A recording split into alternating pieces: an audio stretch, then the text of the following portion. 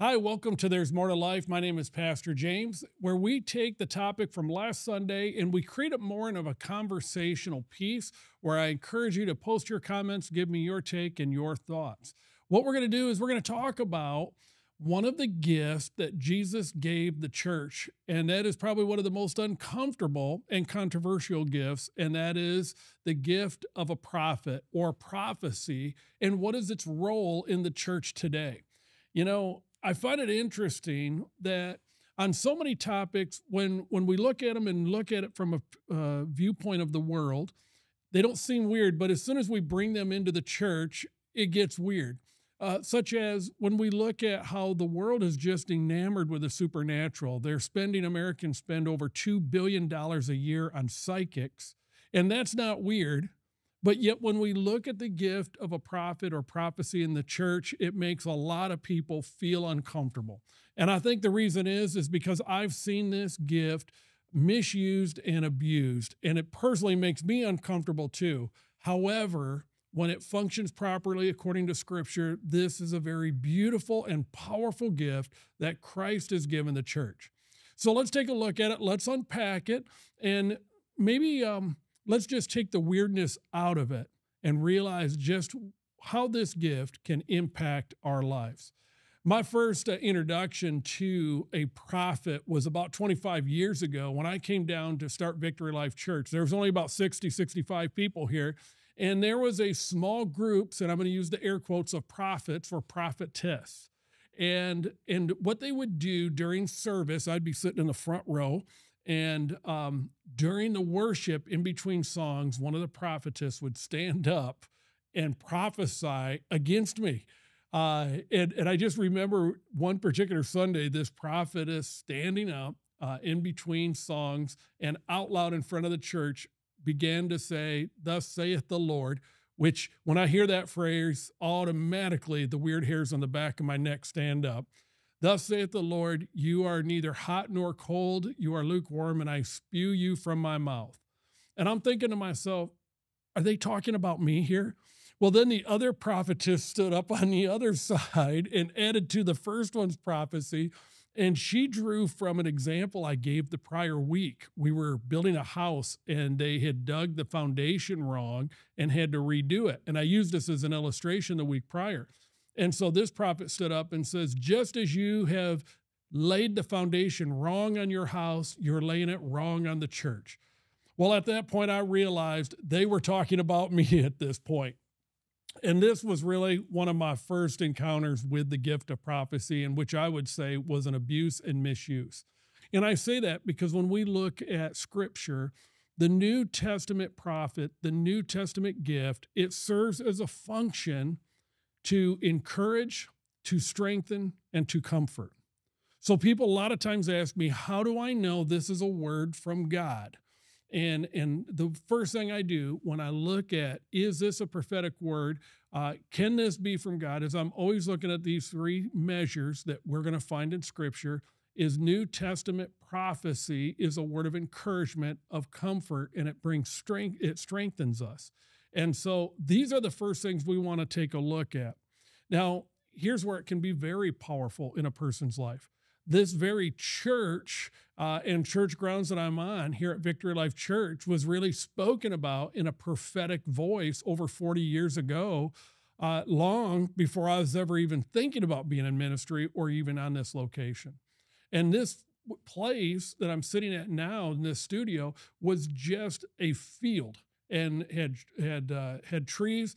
But 40 years ago, a group of 12 people gathered on a hill during a sunrise service, and they began to worship. And one of the gentlemen there, his name is Pastor Ralph, heard this word from God. He heard in his head these words and he shared it. And he says, this land that is nothing but just trees and weeds, this land will be used to minister to our children and to our children's children. This was a vision he had, a word that he shared with the others. And here's what was powerful. Out of those 12, there was a gentleman there whose daughter is in the church, and has kids that have been raised in the church through our children's program. Literally, that word that Ralph gave has come to pass 40 years later. It is for the children's children. I remember just 23 years ago, God speaking to my heart about Victory Life Church. And it was a time of discouragement. 9/11 had just happened. America had just shut down. People didn't know what it was going to look like moving forward. We were facing many personal challenges. My father-in-law passed away. My brother-in-law passed away. We were already burned out and ready to quit after our first 90 days as the pastor here. And we were up at a lake in Hart, Michigan, and I'm sitting out in the lake and I'm just lamenting with God during my quiet time. And I'm sharing all these things with him as far as frustrations. I just want to quit. And all of a sudden, God spoke these verses to me. Now, when I say God spoke to me, I heard it in my head, and I know it was of the Holy Spirit because I'm not that smart of a guy. And I just heard Luke 4:18, where Jesus proclaims, I've come to preach the good news to the poor in spirit, to heal the broken heart, and to set the captives free. And I knew we were called way back then to minister in a way that I had never experienced before, that it wasn't just about getting numbers in the building, but it was truly to transform people's lives and to really bring healing and restoration on a level that I'd never experienced before. He also gave me John 10:10, I've come to give you life and life abundantly. And it was in that moment 23 years ago that God spoke the name of the church, Victory Life Church. There's more to life. So prophecy can be very powerful, but those prophecies, they were comforting, they were encouraging, and they were strengthening. So much so that 23 years later, they're still giving me strength and energy. And so I think part of the reason why we struggle with the supernatural element of God is it means we've got to give up some control. And it also means there's an element of God we just don't understand. And it's just convenient to put God in a box in a way that we can explain everything. And God is much bigger than that.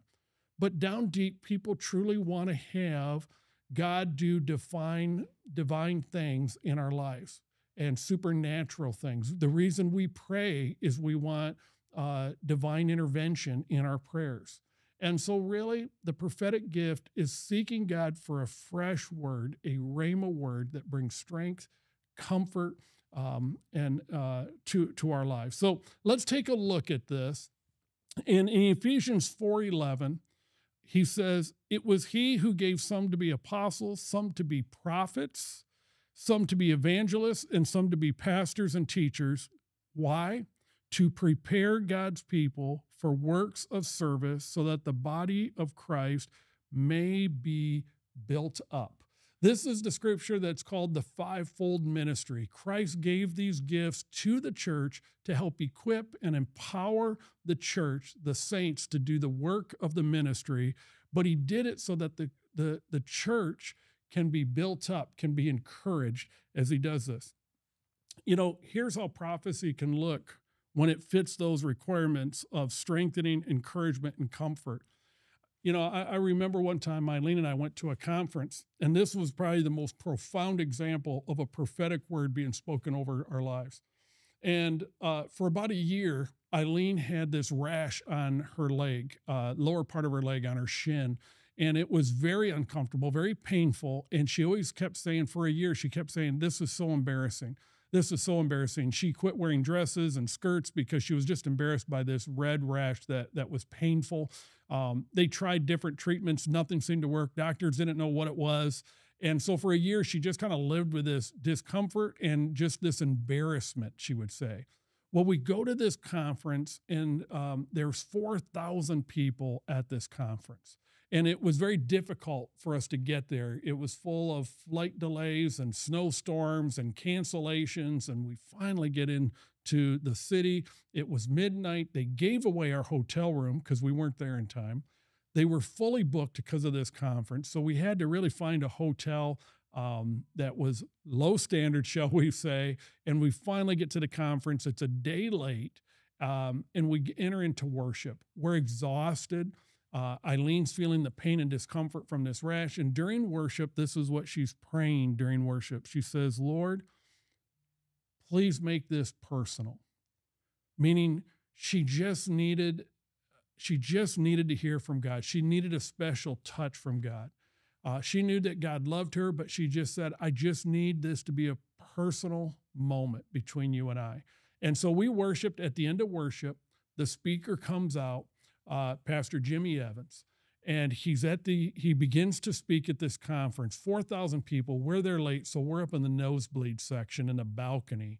And he opens his notebook to preach, and all of a sudden, as he starts, he stops, he walks to the edge of the stage, and he looks out into the crowd, and he says, there's a woman here tonight with an embarrassing rash, and he says, God is healing you right now. Eileen, the tears started to roll down her eyes. She could not believe her ears. Neither one of us could. And by the end of that night, the rash was 50% gone, and by morning, it was completely gone. After a year of dealing with this, it was completely gone, and her skin was just as smooth as a baby's skin. Now, was that word that was given, was it strengthening? Was it encouraging? And was it comforting? Absolutely. This gift is a beautiful and powerful gift when it's used according to Scripture. And so what's the first point? The first point is this, is prophecy in the New Testament. Prophecy encourages people. Acts 15:32 says this, Judas and Silas, who themselves were prophets, said much to what? Encourage and strengthen the brothers. The gift of prophecy encourages, strengthens, and brings comfort. Paul writes this in 1 Corinthians 14:3. Verse 3 and 4, he says, but everyone who prophesies speaks to men for their strengthening, encouragement, and comfort. Those are the three things. Remember, it strengthens your faith. It gives you the ability to fight the good fight. It encourages you, and it brings comfort to you. Verse 4 says, he who speaks in a tongue edifies himself, but he who prophesies edifies the church. In 1 Corinthians 14:31, Paul continues to write, for you can all prophesy in turn so that everyone may be instructed, and there it is again, encouraged. And so we see how it's used to bring strength, to bring encouragement.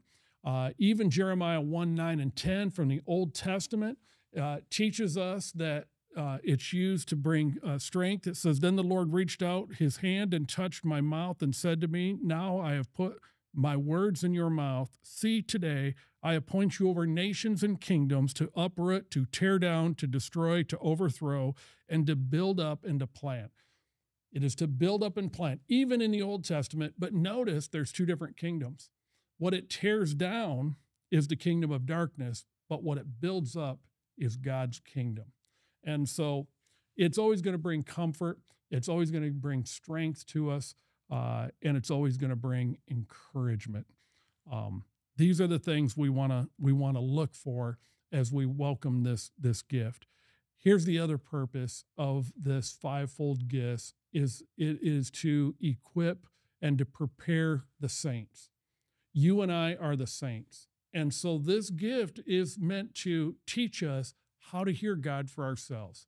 You don't need to have a pastor or somebody else hear God for you. You have the ability to hear and to seek God for yourself. He wants to speak to you in your quiet time. And so again, in Ephesians 4:11 and 12 in the New King James, it says, he himself gave some to be apostles, prophets, some evangelists, and some pastors and teachers. What? For the equipping of the saints, for the work of the ministry to edify the body of Christ. So here's how it looks like. Here's how you're equipped. Sometimes I think we just overthink what this gift is, and we want to make it weird when it really isn't weird at all. But have you ever had that feeling that you should text somebody, you should call somebody to just encourage them? Maybe they've just been on your mind for the last couple of days, and maybe you text them and said, hey, thinking about you, praying for you. And this is what you'll always hear back. Thank you so much. That's exactly what I needed to hear. Well, that's how the prophecy, the gift of prophecy works. It was a prophetic nudge by the Holy Spirit for you to encourage somebody that was just dropped into your mind. This is what it looks like. It's not weird at all. Maybe you've seen somebody and you just thought, man, I should pray for that person. I just want to encourage you to just offer to pray for that person. The gift of prophecy is nothing more than the Holy Spirit just giving you a little nudge, dropping somebody on your heart to just follow through and give them a text, to give them a call, to give them some encouragement, some comfort, and some strength. That's all it is. When you look at it this way, it's not weird at all, is it? But it's a powerful and beautiful gift that God gives, because not only does He want to work in us, but God wants to work with us. And He's just trying to get us to reach out and to bring strength, comfort, and healing to other people. And so we want to always look and realize it's to equip the saints. Here's the last thing I want to give you is what to do with a prophetic word. You know, I've been to so many conferences and people will have a spoken word or a prophetic word. You know, I've just seen people respond in a crazy way. Do not go sell your house. Do not get a divorce. Do not do crazy things because somebody had a word for you. A prophetic word, yes, it's meant to strengthen, encourage us, and bring comfort. But listen to me. The written word always takes first place. God will never speak something that contradicts God's written word. Sometimes we can get lazy in our faith and we want somebody to tell us what God wants us to do. When we're called to seek Him and to seek Him with all of our heart, it is the written word that God speaks. So we want to always go to the written word. So what do I do when I have a prophetic word given to me? Well, understand this. 1 Corinthians 13:9 says, we know in part and we prophesy in part. That means sometimes we can misinterpret it. That means sometimes the person giving it, you might be off just a little bit, but not always. But we know in part and we prophesy in part. How do I get the other part? Is I look to the Word of God. The Word of God is where I want to go. So first thing I'm going to do is compare it to God's Word. I'm going to meditate on it. I'm going to sit on it for a while. There's times where things were spoken and it took several years for them to come to pass, but it was truly a word, a divine word. But I'm always going to look and confirm it through God's word. The second thing I'm going to do is I'm going to test it from time to time. There was one time Pastor Dwayne, my pastor, was doing a conference at a hotel and in a conference room, and they were taking an offering every night to pay for the expenses. And a guy came up to him and said, God is telling me God is saying, don't take another offering, to trust Him for the finances. So Pastor Dwayne said, okay, if we do that and the money doesn't come in, will you write a check for the difference? And the guy said, absolutely not. Pastor Dwayne's response was, well, if you don't trust your own word, neither will I. We're going to take the offering. So there's a testing of it and not taking it as the gospel. God's written word is the only thing we take as absolute truth. Everything else has to be tested and compared to it. And then here's the third thing I would give you is submit it to somebody. Submit it to a pastor. Submit it to a mentor, an elder. Get some feedback. What do you think this word means to me? And get their input from it. We had one young man that had a word spoken over him that he is going to be in ministry. Well, the challenge he had was he was a finance major and he was close to graduating with a finance major and he wanted to go into accounting, but he heard this word and it kind of messed him up. He didn't know if he missed the mark. He didn't know if he should quit his last semester, go to Bible school and go into ministry. And so it's helpful to submit it, because what I would have said, if that was brought to me, was this. You're looking at ministry as being a guy that stands on a platform on Sunday, when really we're all ministers. We're all the saints being equipped to do the work of the ministry. I would say, man, if you heard God to go get a finance degree, get your finance degree, become a CPA, and go minister into that office. There's people that I could never reach, that the kingdom needs people that are the light, the salt, and example of Christ in the workplace environment. And yes, even CPAs and accountants need to see an example of the love and the power of Christ right in their own environment. So you want to compare it to God's word, you want to test it, and you want to submit it. These are the functions of the gift of prophecy. Weird? Man, I've seen it weird. I've seen it done wrong. I've seen it abused. Powerful, life-changing, impacting. Boy, when it's done according to the New Testament, where it is really meant to strengthen, to encourage, to comfort, it becomes a beautiful gift. Well, there are my thoughts on this. I'd love to hear your thoughts. Drop a comment. Let me know what you think of this. I want to encourage you with this truth. God wants to speak to you. If you'll be quiet and sit before him, whether he use it through somebody else giving you a prophetic word confirming that he knows and sees your heart, or whether it's through his word, God wants to have a relationship with you. Man, God bless you.